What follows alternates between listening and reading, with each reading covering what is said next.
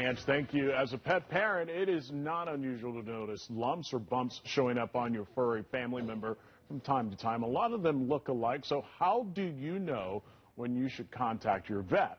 Joining me live is Dr. James Speiser, veterinarian at Indy Vet. Dr. Speiser, good morning. Good to see you. Welcome to the studio. Doing well. Good, thank you. Awesome. So a lot of pets out there, you know, depending on age, have suspicious things on their bodies. How do you know which is which? And you're going to give me a quiz. You have a pet, right? You have a cat? We have a cat, yes. Awesome. So here's what you want to do. Every month, you should feel your cat, head, neck, thorax, down each limb, abdomen, even down the tail, and check to see whether you can feel any lumps or bumps. If you do, make a note of it. Okay. And check every week. And then see whether or not it's getting bigger, whether or not it's changing color. Right. Whether or not it's changing shape, or whether it maybe is becoming sensitive. And if that's the case, then by all means you should have that checked out. But you know, honestly, even masses that look relatively benign can be quite dangerous. Right. And others that look really kind of gnarly. Well, sometimes the lump is under the skin and out of the skin. So. Exactly. So we have a little quiz here. Let's see if you could guess which one of these things are dangerous and which aren't. Let's take a look at the first one here. We've got a few images on the screen that we want to show you. And the appearance doesn't necessarily tell you whether it's cancerous or benign. So let's see here. There you go. What do you think? Dangerous or no? I'm going to say that may be benign. Actually, this is a mast cell tumor, and that is a very dangerous tumor. Oh. Look how benign that appears. Right. But that is something you absolutely would want to have taken off as soon as possible. Let's go to the next one. What about that one? I might want to say that could be cancerous. Yeah, that is a melanoma.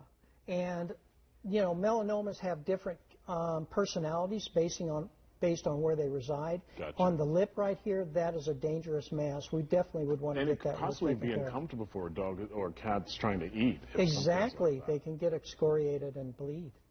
Let's go to the next one. Benign. Actually, doesn't that look a lot like the mast cell tumor? Yes. Yeah. But this is a benign. That's a basal cell tumor there. And that particular tumor is not a malignant tumor. Although, is it like a cyst? No, it's not like a cyst. It is actually an actual tumor. We see this more on young dogs. Right.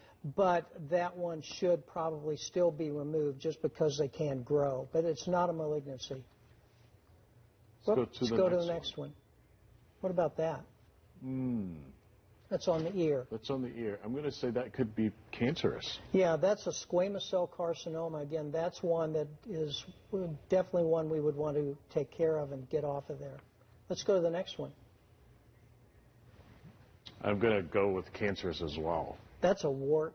Oh. Yeah. Okay. So that's not a really dangerous tumor, but obviously we could remove that, and it would be a lot easier for the pet. And then the pet will be able to eat as well. Yeah, absolutely. Do we have one more?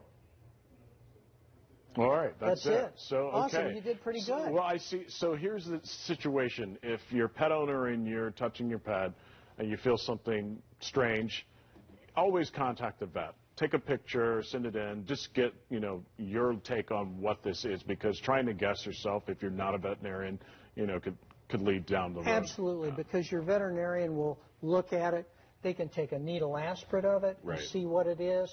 If it's really big and growing fast, they may want to just do an excisional biopsy. Yeah. But there's so many things we can do in veterinary medicine for different types of cancers now that we couldn't even do 5 years ago. This is a very growing segment in veterinary medicine. We even have 2 oncologists now at Indy Vet because there's so much popularity in this particular segment of veterinary medicine. All right, Dr. Speiser, good to have you in studio with us this morning.